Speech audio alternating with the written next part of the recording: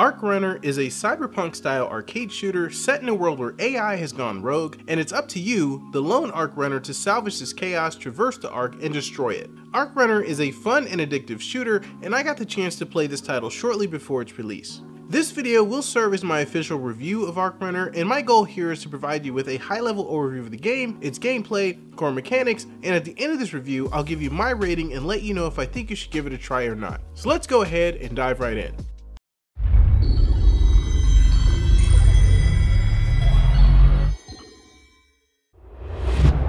ArcRunner is set in a futuristic world, and the station, or Arc, you are on is infected with a metavirus. This virus takes over all other AI, and you must locate the source and reset it using the quantum backup drive. This sounds easy enough, but every AI on the station will try and kill you as you carry out your mission. ArcRunner is available to play on PlayStation 4 and 5, Xbox One, Xbox Series X and S, and Microsoft Windows PC.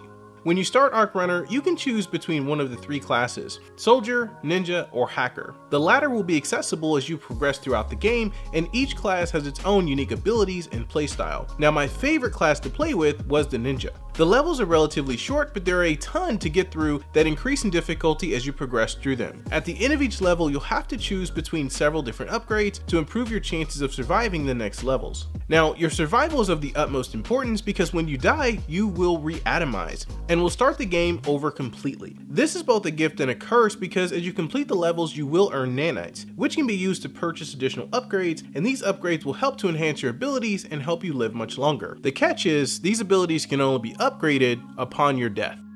I enjoyed playing ArcRunner, although constantly restarting in the early stages can become a bit discouraging and repetitive. One thing I did notice is the developers did try to switch things up a bit, so you may encounter the same level, but in reverse, or you may be provided with a different objective than you had during your last playthrough, and this is just enough to help the levels not feel too redundant. Now, once I got the hang of the game's core mechanics, I did begin to enjoy it. Instead of feeling discouraged every time I died, I began to get excited because I had stored up so many nanites that my next playthrough would be greatly improved. You'll also need to be mindful of your weapon choices and pick the best tool for the job. I'd recommend experimenting to find out which combination suits you best. I personally like to use the Thunderbolt. It's a weapon that fires a beam of lightning that allows me to hit multiple targets at once. There are also challenges and boxes you can find throughout the levels. Now, once you've defeated all of the enemies, take some time to walk around and explore the map. You can complete challenges to gain rewards such as health or armor, which can be vital to your survival.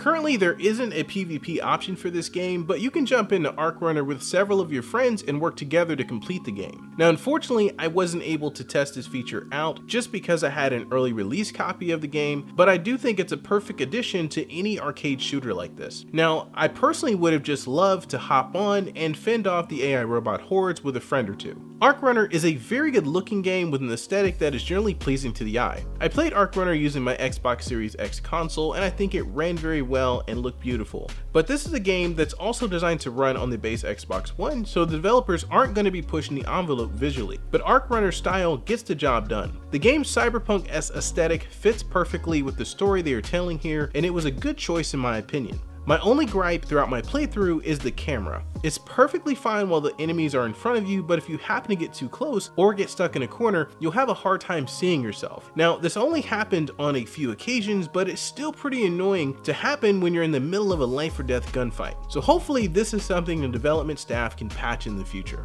ArcRunner is a very solid game for what it is, and I did enjoy my time playing it and plan to continue progressing through its many levels even after this review. Now, I've decided to give ArcRunner a score of 8 out of 10. It's a really fun game that looks great, encourages replayability, and I encourage you to play it for yourself and give it a shot.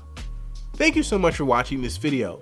Are you excited about ArcRunner? Is this one that you are ready or starting to play? Let me know by leaving a comment below this video. While you're down there, be sure to give this video a like, subscribe, and hit the notification bell so you don't miss out on any more videos like this. And if you'd like any more content from us in the meantime, check out one of the 2 videos appearing on your screen right now. Thank you so much for watching, and we hope to see you in the next video.